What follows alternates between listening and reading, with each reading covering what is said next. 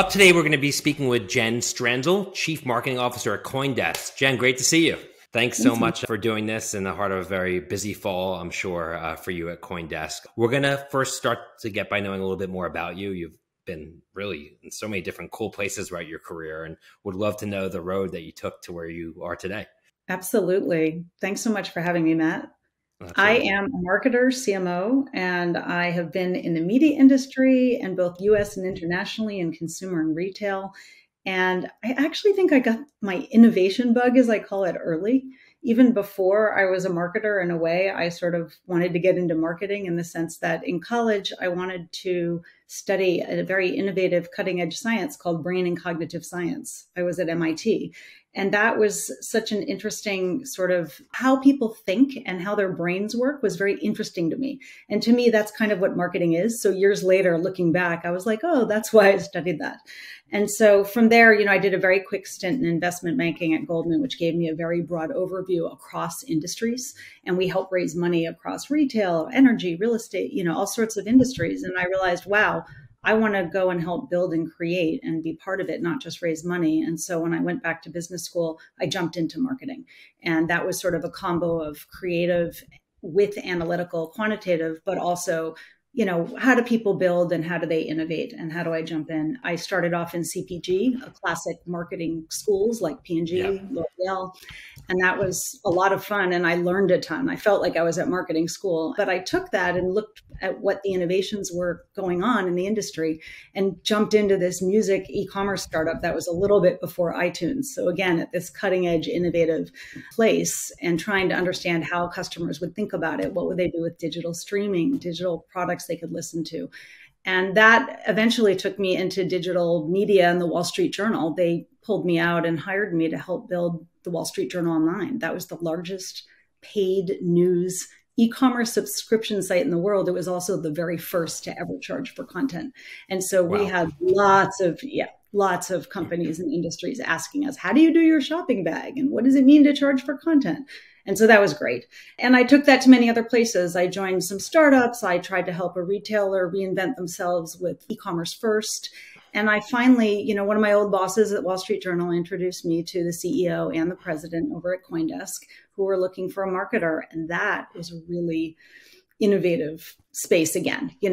I went from nascent digital to nascent crypto Web3. CoinDesk is the most influential and trusted information platform for the emerging global crypto Web3 economy. And that's a really innovative space. So I'm quite happy to be there and I'm leading marketing for them.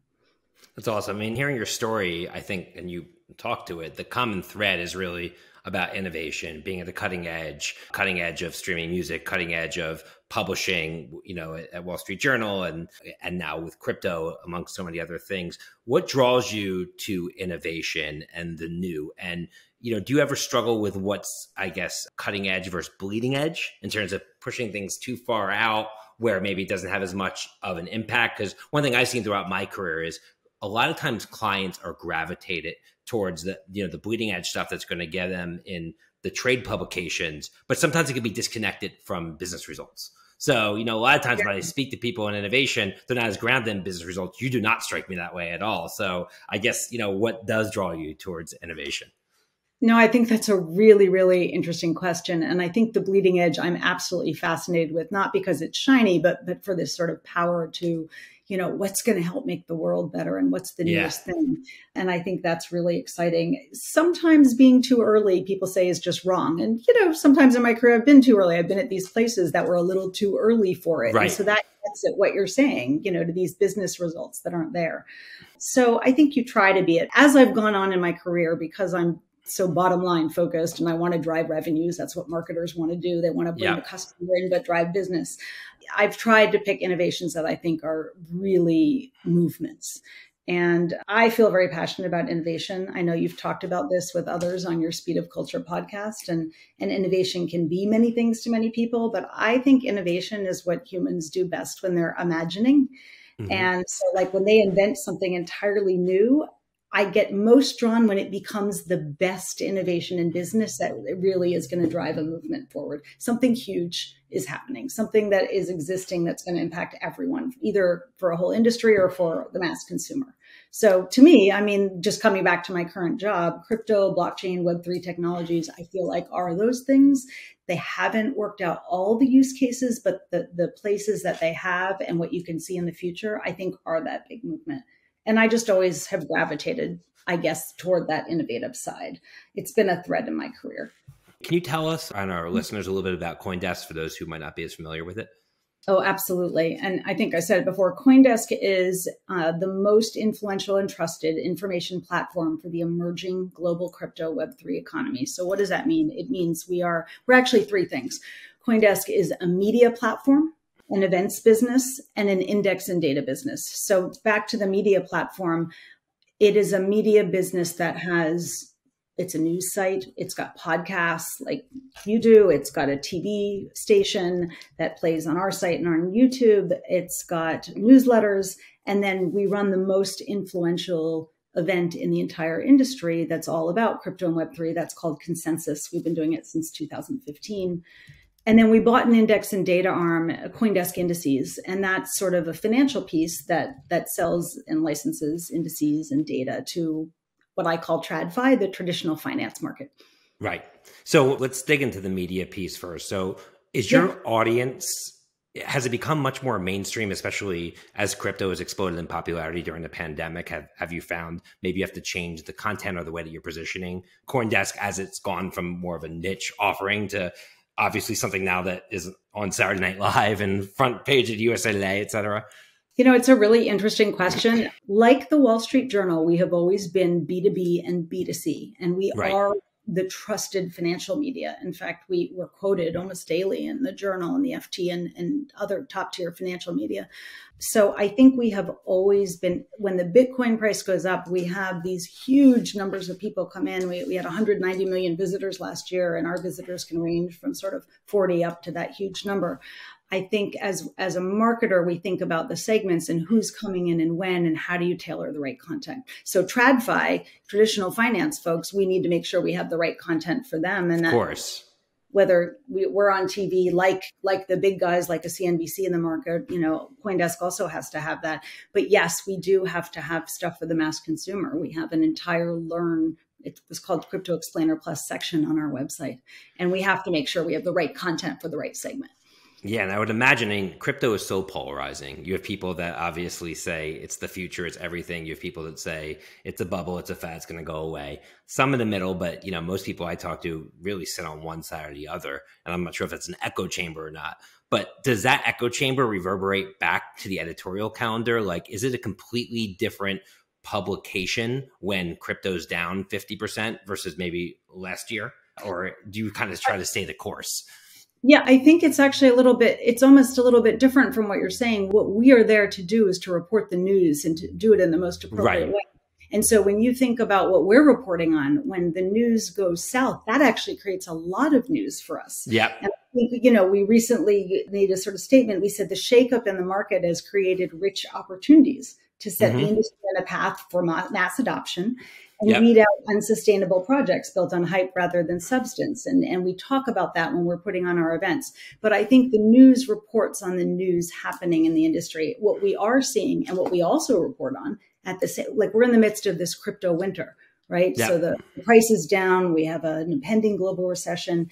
TradFi is still very deeply interested in investing in the space. They're not walking away. Brands are still investing and heavily leaning into, and the crypto native builders are still building. It's really the retail investors, right, that are I guess, absolutely shifting so quickly. The retail investors, you're absolutely right. And so, you know, we see this as a really interesting time for builders, and the investors and the TradFi folks, you know, are pouring in. I think the most fascinating thing, you know, BlackRock partnered with Coinbase right after crypto winter happened. Yeah. And so we're giving asset managers access to crypto. That means it's not going away. And so It's this indicative commentary. And yet, as a news organization, we're supposed to report on all the sides, and we do. Yeah. But that's just sort of my own personal opinion. And then Starbucks talked about a Web3 based reward system they were working on for months, and they were going to announce this fall, again, in the midst of crypto winter. And they actually, I believe, announced today that they're going to call it Starbucks Odyssey. And they're actually launching it again in the midst of crypto winter and a recession. Right. So, right. I think you can only go by what you see. And to me, that trend is, despite winter, people are still building. Absolutely. And as a marketer, who's in charge of essentially building the CoinDesk brand and essentially the audience, what are some of the things that you're focused on right now to kind of build and expand the overall base? Absolutely. I think, look, over the past year, CoinDesk had what I called internally a big, hairy, audacious goal, a BHAG. I think I learned that term from P&G back in the day, but it was literally, totally. It was to take the most influential event in the crypto blockchain industry for years, since 2015, this Consensus by CoinDesk, and pivot it to be a fully fledged festival, moving it from New York City to Austin, and do it in a much bigger way. And our goal was to get 15,000 people there in June. We ended up with 20,500 attendees in June. And we had this incredible variety of experiences that expanded massively into Web3, NFT. We had an NFT gallery. We had something we called the DAO House, a sport court where we had programming about everything going on in esports and NFTs with sports, et cetera, and hearing from brands who are moving into Web3. I think that's a real focus for us. We know events worldwide are a big business, and there are an absolute ton of crypto Web3 focused events, but we have always been the world's longest running and the most influential gathering in the market. And we bring together all these silos of ambition and innovation together across the blockchain and Web3 communities. And we have always been that and done so. And so the focus next year is really to, and over the coming few months, is to go back to Austin. We'll be there next April 26th to 28th, 2023, and work with the current environment and take all this interest in the B2B community and all the builders and all the TradFi and the brands, the non-endemic, non-crypto brands that are pouring into the space, and have them come and be part of that gathering. Continue to do our Money Reimagined Finance Summit. We're adding a Web3 Creator and Brand Summit. So that's sort of the main focus, making Consensus as big a success as it was this year. I mean, that's an incredible number, 20,000 people. I mean, I think it was 45,000 went to CES, which is sort of known as the de facto technology event. And here you have this new emerging category where you have nearly half the amount of people come. And CES has been going on for, I think, 20, 25 years. So it just shows the overall interest in the space. And, if I'm hearing you correctly, do you feel that it's going to be kind of like, I don't want to say a tail wagging the dog, but you have this huge event. Is that going to be sort of the driver of CoinDesk? Like, is that going to be the big event, do you think, that aggregates your community and then you take that year round and continue to grow and build the publication from? I think that the two of them work synergistically together. Our media platform is also a platform on which I can help promote the fact that Consensus is happening. I can also show all the important news that broke at Consensus. And Consensus also can remind people, and we have very well branded that Consensus is by CoinDesk. We have our CoinDesk TV there front and center, who's live broadcasting from the area. So I feel like they're complementary and they help each other grow. And we do that on purpose. We try to integrate everything together. So, I mean, that's a lot. So, I mean, you have the event component, you have the media component, and obviously you have this data component driving the business. What does that mean for your time as CMO? Describe maybe the pie chart of your day, because you're not necessarily the traditional old world publisher like Wall Street Journal anymore. You're at this kind of new, fast growing, emerging startup, but you have that, traditional legacy experience. What does that mean for how you spend your time and the pie chart of your day? Absolutely. I mean, I do have to portion off my day and make sure I'm focused on both media events and the indices and data business. And the other important piece is it's a very small company. And so we've had to carefully build up what are the resources you need. There's the work and then there's the people who have to do it. And so I try to split my time into making sure we have the right leaders. We have someone who's really a leader on the events and media side and someone who's a leader on the indices and data side. And I try to make sure I spend enough time across all three to make sure, one, everything's integrated, Two, we're understanding our segments and that we're sort of looking across the businesses and leveraging each piece to help the other. And I would say I probably spend a lot of my time doing that. Gotcha. And does that also involve working with customers and agencies? Ultimately, I imagine it's an advertising funded model largely. So is that a big part of the overall remit? Absolutely. We work with customers. We work with the consumers. We do market research to understand the different segments. Our TradFi segment is very interesting for the indices and data business. Our TradFi segment is very interesting to consumer media and to come to our events. So, right. There are certain segments that cut across all three. And I have to make sure that I'm understanding the customer and helping provide advertising support, as you mentioned, sponsor support for the events, and then, of course, actually selling the products that we have on the indices and data side. And I imagine moving forward, there's we talk about OTT, and consumers consuming different types of content on all these new platforms. I see CoinDesk potentially down the line being more of a larger scale platform. You look at CNBC, you look at Bloomberg. Have you guys had discussions about that moving forward? Yeah, of course we have. I think we launched our TV. I'm trying to remember, I guess it was last year. And we actually have the woman running as one of the top TV people who actually came from the Wall Street Journal. Like wow. Me. There you go. So we have our own studio in the office. We do both remote and in studio as well. And alongside our events business, we're very focused on how do we expand that TV? How do we think about, it's on our platform, it's on YouTube, it's on others. How do we think about who can we partner with, or what are other platforms we can think about in order to, in my book, I'm a marketer, how do we get our brand out there? Because the more the TV is everywhere, the more my brand name gets out there. And so It's both advertising for my brand, but it's also building our TV platform. And so that's sort of expands our reach, especially into sort of the B2B finance realm, if that's the key target, and all sorts of other realms. Absolutely. And I mean, being in this space, I would imagine, it's intimidating to me. And I consider myself a business leader, an innovator. And I imagine it must be then to most consumers. It's just, most people can't even describe what crypto is, or, in layman's terms, what Bitcoin means, et cetera. How do you personally keep your finger on the pulse of the space? Where do you get your information from so you feel like you're well-rounded in the space as it continues to evolve over time? I love that. First of all, I read CoinDesk every day. I listen to our podcasts. I watch our TV. So, I have to push ours first. Of course. Absolutely. But, I listen to other podcasts out there. I go ahead and look at all the top tier media and what they're doing. And I also attend competitive events because I have to understand what's going on in other realms. And then even spending time at Consensus and listening in. What's interesting is we actually had an entire sort of learn portion of that where people who didn't know or were intimidated could go. And this year we're looking at even expanding it and segmenting it out. We have all sorts of ideas for how we can help with that, not just on our site, but at events as well. Sure.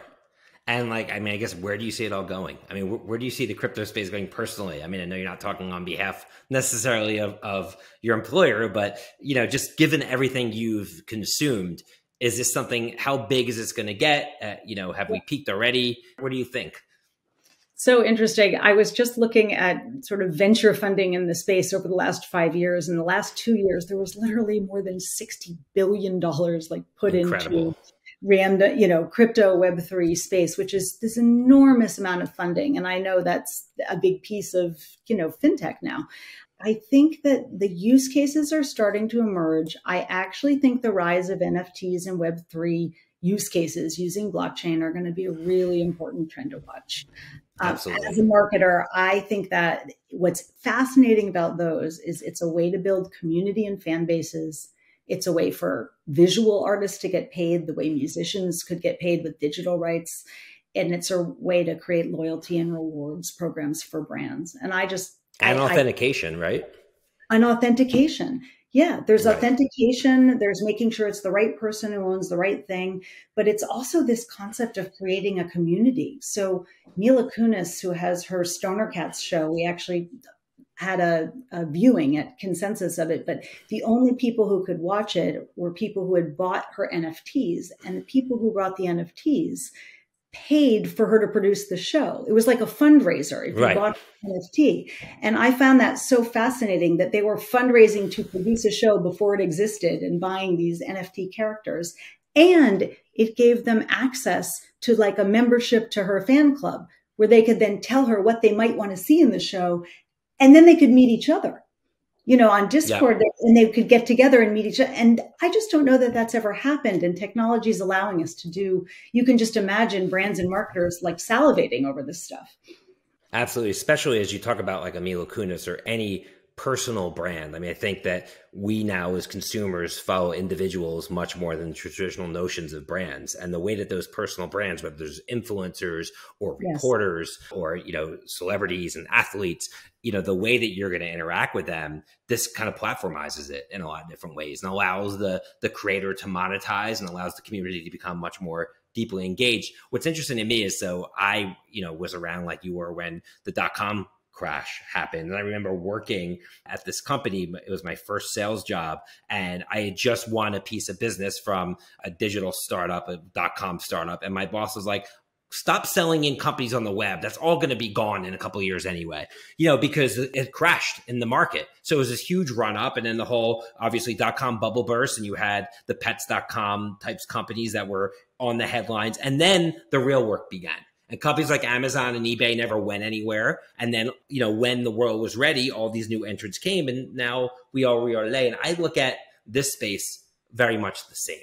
Where, I think that when you had this type of crash that happened, it shook out a lot of the opportunity seekers and people that were there for short term. But to your point, the builders are there. And once the consumer understanding of all this and really the applications catch up to existing consumer behavior, I think that's when the magic happens. And I think the question is when and how, et cetera. No one can quite time the market, but the brands that get it right are going to be ones that really create transformational businesses. I completely agree with you. And I think, I keep saying Web3, that is, of course, inclusive of everything going on in the metaverse. And I think that, all the brands are trying to figure this out. I completely agree with everything you said. I think once they figure it out, it's going to be exactly as you described. The internet had this crash and then the real people actually started building.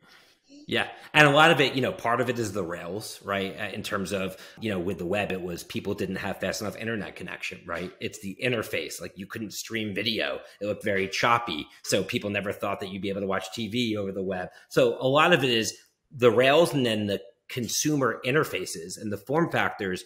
They really need to catch up to how consumers behave. I think one thing I've learned throughout my career is it's very hard to change consumer behavior. Right? Consumer behavior is really reflective of culture, and that's going to evolve over time. But once the applications actually are aligned or kind of fit into consumer behavior, well, then there you go. I mean, look at the iPhone. Everyone was used to the BlackBerry. So at first, business people was like, I'm never going to have an iPhone. I need to type. I miss my BlackBerry. And then over time, consumer behavior caught up, and now everyone's using it. So I do think for everyday consumers, are there things that you're seeing that you're like, wow, this is going to be something that more and more people are going to be able to get their arms around? Well, I think, what Starbucks just announced, where they're not even calling it an NFT, they're calling it a journey reward. Right. They're trying to hide the back end. That may be it. And I think, Gucci and Nike and Adidas all playing in the metaverse and Web3, they may also have an angle there. Once the consumer actually, like you said, once it becomes easier to use, then people will just jump in and they'll have been building for so long. They'll be like, oh, of course I'm going to do this. So I think that's a profound insight with Starbucks Odyssey, which is that could be something where people just look at it as this is my rewards program. And if they're just interfacing the same way on the Starbucks app that they do with the current rewards, and then one day, 3 years later, they find out this entire thing's on the blockchain, that's versus we're in a blockchain, sign up, set up your MetaMask, do all these things that people don't understand. Maybe just the company needs to do all that for you. And then your interface is the same. And then they can unlock all the benefits for the consumer without them having to figure it all out. I think that's ultimately probably where or maybe we need to make wallets easier to use. I mean, we're still right. playing. Well, that's a perfect example. Yeah, absolutely. No, it absolutely is. It's so interesting. Yeah, the best technologies are obviously ones that are simple, easy to use, intuitive to consumers, and require the least amount of steps possible. and the quicker companies can get there, I think the more effective they're going to be. So this has been great. I think, there, again, there's a stigma. There's a lot of misconceptions about the space right now. And I would definitely urge our entire audience to check out CoinDesk. And I'm definitely going to try to put consensus on the calendar as well. But curiously, what made you guys choose Austin? I mean, I've been there for South by Southwest so many times. What about it made you select that destination?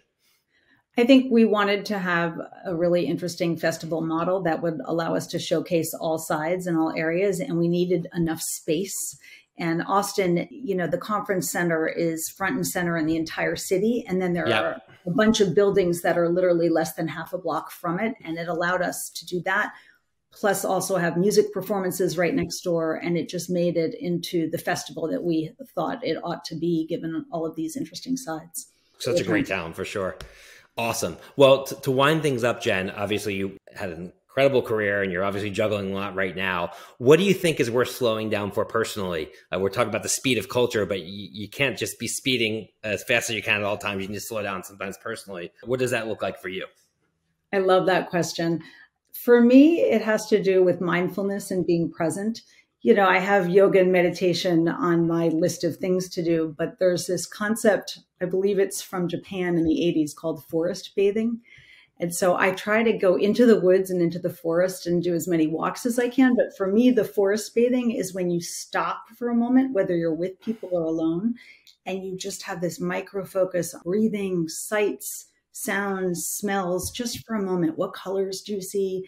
And you just take it all in. And I think that combo of nature and just noticing what's around you for several minutes, it literally changes everything. I feel like there's something about the brain and the way it works that when you stop and you just look at those seconds around you, it allows you to re-engage and come up with new connections. I read recently that getting children in nature at a young age is incredibly transformational for them as well. So totally makes sense. It would have the same impact on adults. Definitely. Absolutely. Well, Jen, thanks so much for joining. This is incredible. I can't wait for our audience to check this out. So on behalf of Suzy and Adweek team, thanks for Jen Stranzl from CoinDesk for joining us. Be sure to subscribe, rate, and review the Speed of Culture podcast on your favorite podcast platform. We'll see you soon, everyone. Take care.